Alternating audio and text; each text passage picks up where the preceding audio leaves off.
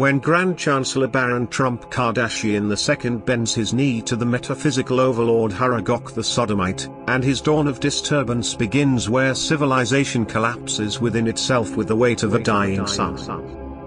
Whilst the cybernetic revolt begins as artificially intelligent humanoid constructs known as blood wraiths eviscerate every known entity from single-cell organisms to the last humpback whale.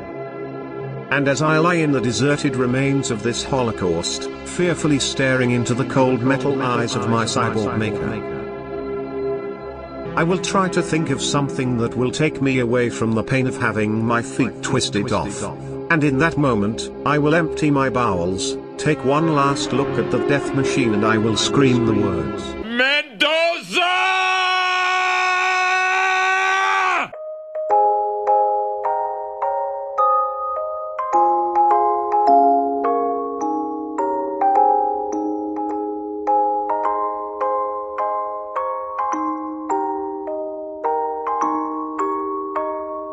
Share, like or comment below, or don't. This is after all a distress signal from the decaying embers of a middle class white male privileged human being who's in the epicenter of a titanic midlife crisis.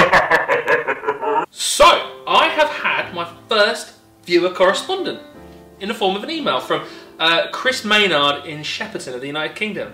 Thank you so much, Chris. I'll read it out. Dear Ben, I just wanted to email you to say thanks so much for the show. The last few weeks has been a real challenge for me, and Cultured Fools has really helped me keep my spirits up. Oh, thanks. Like so many of us, I lost my job due to the pandemic, and I've used this opportunity to follow my passions and retrain as a sommelier. Good for you, Chris, good for you. This channel is the sole inspiration for my career change. Wow.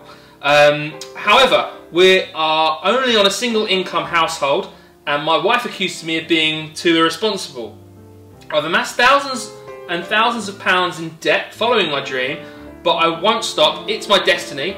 I look at myself in the mirror and slap myself in the face, shouting, what would Ben do? He wouldn't quit. Keep moving forward, you dick. Last week she took the kids and moved back to her mum's, but she'll come around. She just needs time. Also, yesterday afternoon my pet Labrador, who I've had for 12 years, bit me. I took him to the vets and they advised me to put him down, but I couldn't afford the cost of the lethal injection. So I had to take him to an abandoned disabled toilet and perform classic WWF moves on him until the job was done. I'm really at my lowest ebb. What shall I do? I value your opinion immensely. What would you do? Well, Chris, what I would do is...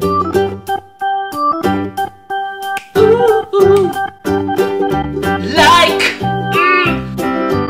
Comment below! Subscribe! Share with your friends! The journey of 1,000 miles begins with a single step. This week, I attended my first yoga session. My instructor has a background in movement therapy and music anthropology and is named Harmony Oliveira. She is passionate about creating a place where people come together to bond. Harmony has an 8-week residency at my gym, called Breathing with Tigers. I was told I was very lucky to get a space as availability was limited. The class will help me explore sacred grounding through evolutionary processes and dynamic and energetic vinyasa sequences. I stare into the mirror and recite Harmony's mantra, which so happens to be her Instagram bio. The journey of 1,000 miles begins with a single step. I don't know how to say this, I'm fucking dying out here. This YouTube thing's not for me. I'm a fucking shadow of myself. Please, please, subscribe, like the channel, share with your friends, please. I mean, I'll suck your dick.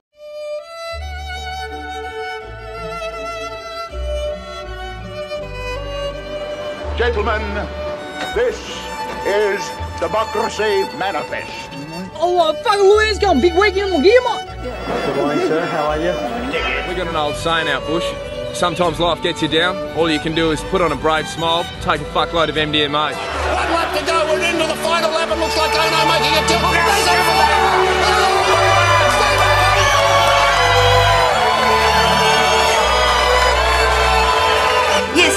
got an order in or anything. I just thought I'd ring to let you know that we're going away this week and we're going business class.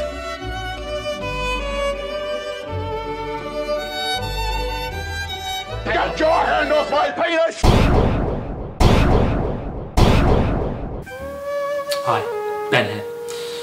Did you know that in Africa, every 60 seconds a minute passes?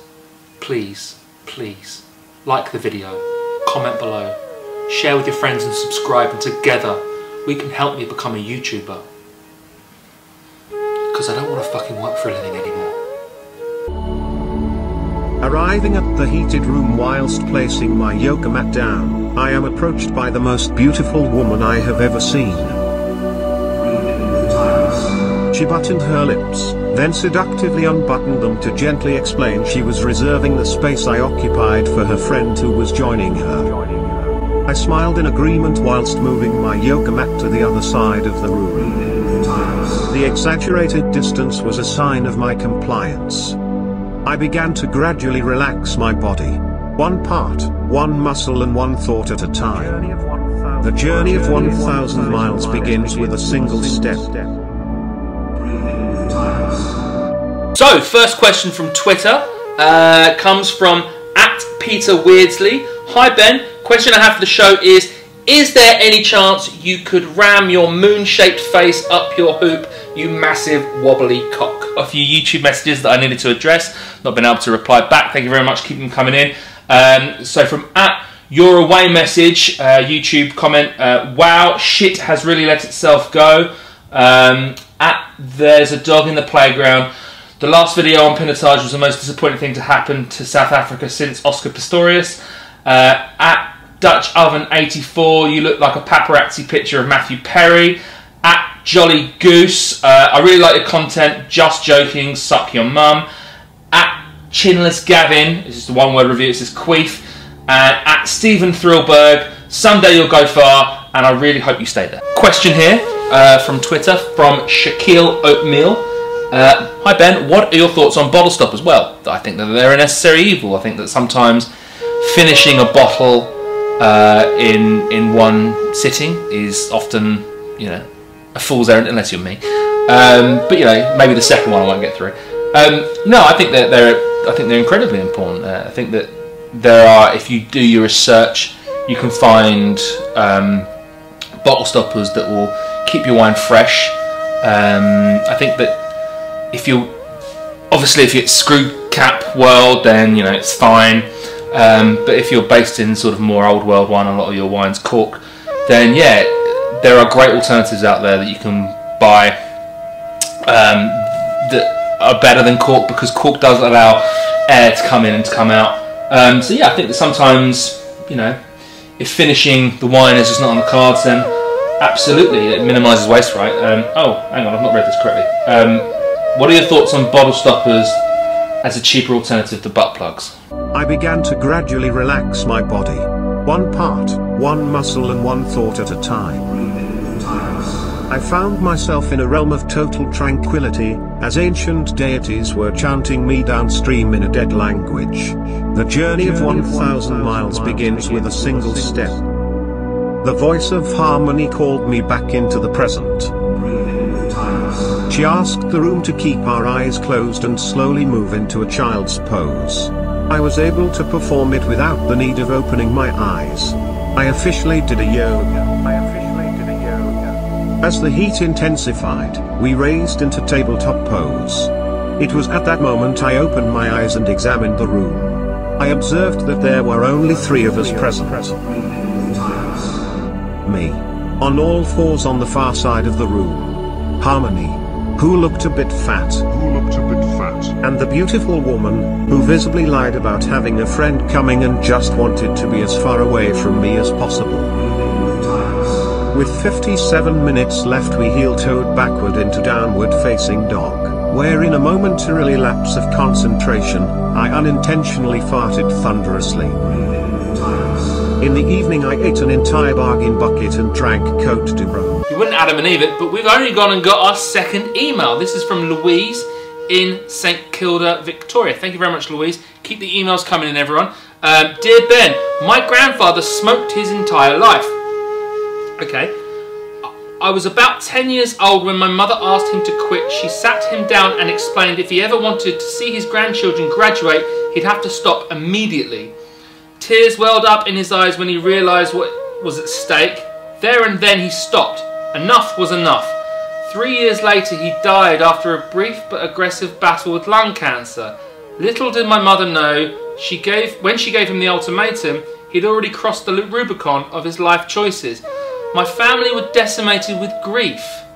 5 years later my mother passed away to a long-standing medical problem, and on her deathbed she pleaded with me to never smoke. Don't put your family through what my father put us through. Be the change and appreciate what you have and never take that for granted. That was 15 years ago, and next month I turn 30, and in that time I can happily proclaim I've never touched a cigarette in my life. So with all this in consideration, I have massive regrets because your YouTube channel has given me cancer anyway. Regards, Louise.